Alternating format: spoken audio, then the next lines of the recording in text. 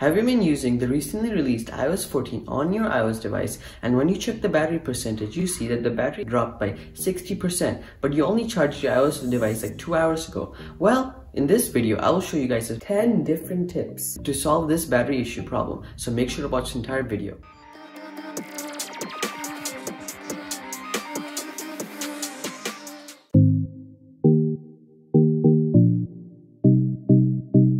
This is more of a continuation of my saving iOS device's battery life, and in that video it did so good, it got so many good comments, I decided to make another video specifically for iOS 14. If you're specifically looking for one tip out of the other, I'll be linking some chapters down right here, and you can easily click on them to go to one specific, and let's get right into the video. Okay guys, so if you've seen my previous video, I talked about how if your battery percentage is below a certain point, like the maximum capacity, then it's better off that you replace the battery, as this video's tip will not benefit you that much. So check if your battery percentage is low or your maximum capacity is low. All you have to do is go to your settings app and then scroll down to where it says battery, click on that, and click on battery health, and then check if what your maximum capacity is. As you can see, my maximum capacity is 100%, meaning that this battery is brand new and it does not need replacement, and it's good. Maximum capacity is less than 80%. I strongly recommend that you replace your battery from an Apple or an Apple certified location, as these tips will not benefit you that much. Okay, so with that being said, let's get on to the first tip. So the first tip is, obviously, as you know, iOS 14 brought a new change to the home screen, and that is with the redesigned widgets. Obviously, now these widgets will take up a lot of your battery space,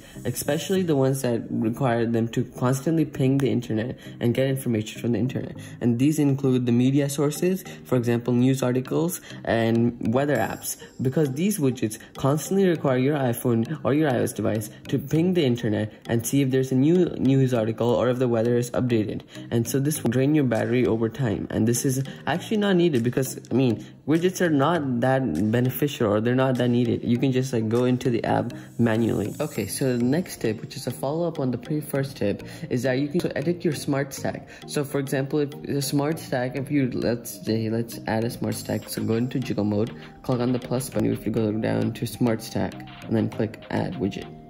So, and click done. As you can see, we have a lot of stuff. So for some, not all this stuff is necessary, and we don't need all of this stuff in my smart stack. So all we're going to do is edit the smart stack so it only has stuff or widgets that we need, which are pertinent to us. To do this, we have to hover above the smart stack and then click on it, press on it, and then click on edit stack. And then we can remove the add stacks which we don't need. For example, I do not need photos. So click on this 3 dashes right here, and then swipe it, and then click on delete. Once we've done that, we can click on the X, and then yes. Now we only have 3 widgets, and we got rid of the photos. So this over time will remove and save your battery life. For example, if you have 3 smart stacks on 3 different home pages, this will definitely save up battery space. So I strongly recommend that you do this one. Okay, so third tip for saving battery life with iOS 14 is that you have to actually turn off the additional features that come with iOS 14. So the first one that you want to turn off is sound recognition. So basically, sound recognition is, I've talked about this in my previous video where I showed you the iOS 14 features, and I'll link that video right here. But basically, sound recognition is that your iOS device will be listening in the background for certain sounds, such as a doorbell, or a faucet that's leaking, or suppose if a cat's meowing or a dog is barking, or you feel a baby in your house that's crying. But they're not needed for everyday life. So all you have to do is go to turn that off, is go to settings, and then you want to go back, and you want to go to accessibility, and you want to go to where it says sound recognition, and then turn that off.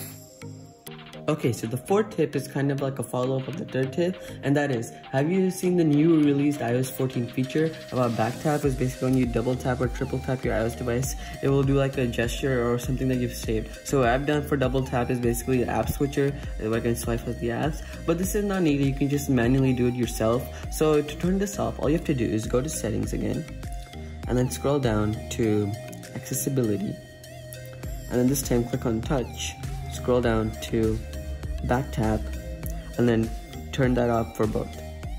So to do none, and then for triple tap also, if you have this, do none. So this will save battery over time, because this is requiring less interaction with the CPU and this will save battery life. Alright, so the next tip to save battery life is also on the accessibility, and this is to reduce motion. So basically what reduce motion is, suppose if I exit this app, as you can see there's some motion right here. If I open the general settings app, there's some motion here, but this motion is actually not necessary, and this requires battery and actually takes some stress on your battery, and you can just like remove this altogether, and this will definitely help your battery. So all you have to do to turn that off is, first of all, go back, and then this time you have to go to motion and then turn on reduce motion. Basically it says to reduce the motion of the user interface including the parallax effective icons. Now I've turned that on. As you can see, it just directly goes to the home screen. Let's launch the settings app again. There's not that much motion that you can see.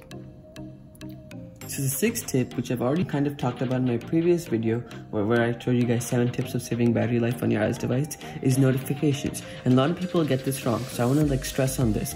Basically, notifications are like tiny pop-ups on the top of your screen or on your lock screen of some certain apps where they're notifying you of some new thing that occurred. So some apps, they're completely not necessary. For example, social media apps, you do not need notifications for everything that happens on social media. But certain apps like messages and like phone calls, they might be needed. So you want to customize your notifications, not turn them off altogether. To do that, all you have to do is go to your settings and then scroll down to where it says notifications, and then we can do show previews. I have them for when unlocked because I don't want them when my iPhone's locked, because that's not needed for me. I don't like that. So basically show previews is basically, suppose if iPhone is locked, the notifications will not be displayed for me, but when they're unlocked, it'll basically be displayed. So next, we want to customize our notifications. For example, I've turned them off for most of my social media apps. As you can see, Discord, I've turned it off for Discord, turned it off for Instagram, turned it off for McDonald's app. Basically, I've customized it. For example, certain apps such as messages, I've turned all of them on because messages are extremely vital and important. Okay, so now that we have customized our notifications for this messages app, you should go through all the apps and filter out. For example, do you need notifications for this app? Or if you don't need it, turn it off. Alright guys, so the 7th tip for saving iOS devices battery life on iOS 14 is to make sure that you're using an Apple certified charging wire and brick for your iOS device. See, these usually come in your box, maybe not for the iPhone 12, but I'm guessing everyone has like an iOS device below iPhone 12, so these come with the box in it, and you can use these. Make sure you use these instead of any other charger, because these will actually, any other charger will degrade and downgrade your battery and spoil your battery over time. So make sure don't use the ones that you find at the gas station, because those actually spoil your battery in the long run. And make sure to only use the ones that you get from Apple. Okay guys, so the 8th tip for saving iOS devices battery life on iOS 14 is to make sure that you have this low power mode turned on. As I talked about in my previous video, I showed you guys how to turn on low power mode. But however, sometimes people just forget to turn on low power mode, and then they realize that their battery is 20%, and then they turn on low power mode when the iPhone asks them, do you want to turn on low power mode? Usually you want to turn on low power mode if you're below 50%. And there is now in iOS 14, you can actually set up a SIRI shortcut to do this automatically. And the way to do this is very simple. Okay, so to turn on the SIRI shortcut, all you have to do is go to your SIRI shortcuts app, and then go to automation. And this is a new feature for iOS 14, so you want to click on create personal automation. And as you can see, there's a bunch of automations, but what we're interested in is in the battery level. So we're going to turn that on. And then we have equals 50, rise above 50, falls below 50. So we're going to click on falls below 50%. And we can change this level also using this toggle right here. We're going to keep it at 50. And we're going to do next. So what we want is that when the iPhone's device's battery falls below 50%, low power mode will automatically turn on. To do this, we're going to click on next and then add an action. We're just going to search for low. And the low power mode should come here. Click on low power mode, and then boom, we're done. Next, and we have to toggle this off as before running. Basically, it's going to ask us, hey, do you want to turn this low power mode on? You're below 50%. We don't want that. We want it to automatically turn on. So we're just going to click on don't ask. And then it's going to, when your iOS device's battery falls below 50%, low power mode will turn on. And click on done. And we're good to go. Okay guys, so the 9th feature is basically that you can actually deny permissions for some certain apps to access your precise location. Basically, I've touched upon this feature in my previous video where I talked about the iOS 14 main features. If you haven't checked out that video already, I strongly recommend that you check that out, and I'll link in the description below. But basically, now this feature allows that you can deny some apps your precise location. And this actually not only keeps you more safe, but also saves iOS devices battery life. And to do this, all you have to do is go to your settings, and you're going to scroll down to where it says privacy, and then click on location services, and then you have various amount of apps. You can, for example, camera. I should turn off precise location. I can do this for a bunch of my other apps, like ESPN already does not have access to my precise location. Home does not have it. And you can toggle this off for apps which you do not need. And last but not the least, the 10th tip for saving iOS devices battery life on iOS 14 is to constantly keep checking for new iOS 14 updates. Basically, iOS 14 is recently released by Apple, and there's a lot of bugs, and Apple is constantly releasing new versions and patches of iOS 14 to improve, and a lot of the times, these patches actually improve your battery life. To check if there's a new update for your iOS device on iOS 14 all you have to do is go to settings, and then you want to go to general and then click on software update. As you can see, I have a new update for iOS 14.2, and I will update this later today, and this will actually improve your battery life because now it will show you what's new, and a lot of times these softwares update your battery life, so this is really good. Now you know 10 different tips for how to save iOS devices battery life on iOS 14.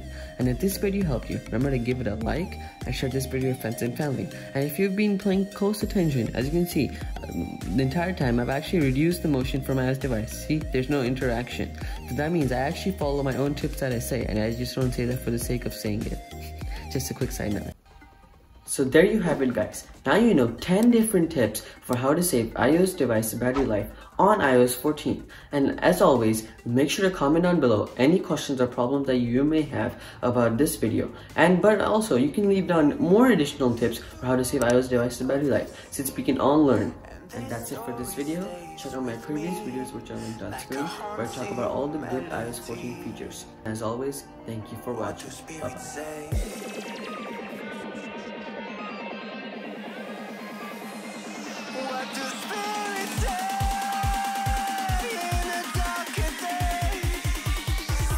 What do spirits say?